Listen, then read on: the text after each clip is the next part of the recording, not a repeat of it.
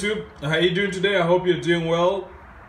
Well, if you have not subscribed to the channel, please consider subscribing to the channel. I have a quick tutorial for you today, but before I begin the tutorial, please click on the right.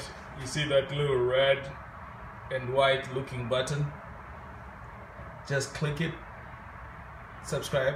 Let's keep the channel growing.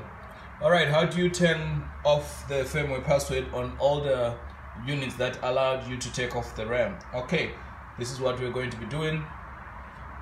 Please give me a second. This actually requires that you remove the RAM from the computer.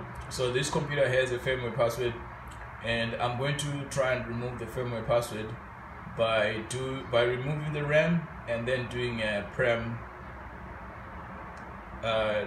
reset. Okay, be right back. Let's open up the unit. I'll be right back. Give me 2 seconds. And just like that, we're back. So I was able to open up the MacBook, and the first thing is to disconnect the power. So we're going to disconnect the power, and the next thing that we want to do, you want to take out these sticks of RAM. So we're changing the RAM amount so that we can be able to reset the RAM. So we've taken out one stick and we're taking out the second stick.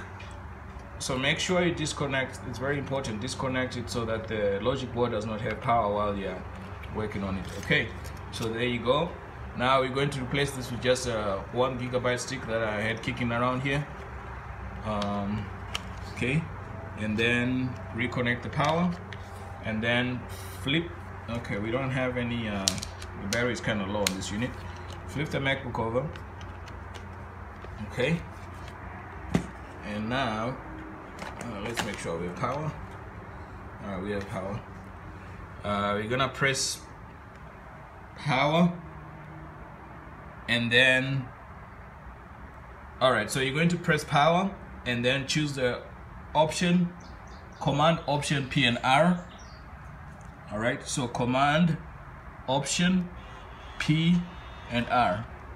Okay, press and hold them until you hear the chime sound 3 times. So that was the second time, and the third time is coming up. Okay, so third time, let go, press the power button and turn it back on, and now press option. So we have changed the RAM. We should see the boot options. So that's all you gotta do. So now the firmware password has been removed. As simple as that.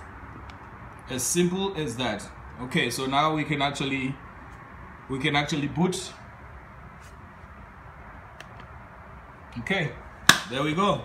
So I hope you have found this helpful. If this has been helpful, please consider subscribing to the channel, like and share. Actually, before you go, let me tell you something. Remember to put in back your original sticks of RAM. It's only running at with 1 gig of RAM right now, so remember to put in your original sticks of RAM, otherwise it's going to not work very fast. Alright, so I hope this has been beneficial. Please like, share and subscribe to the channel. Thank you. Ta-ta.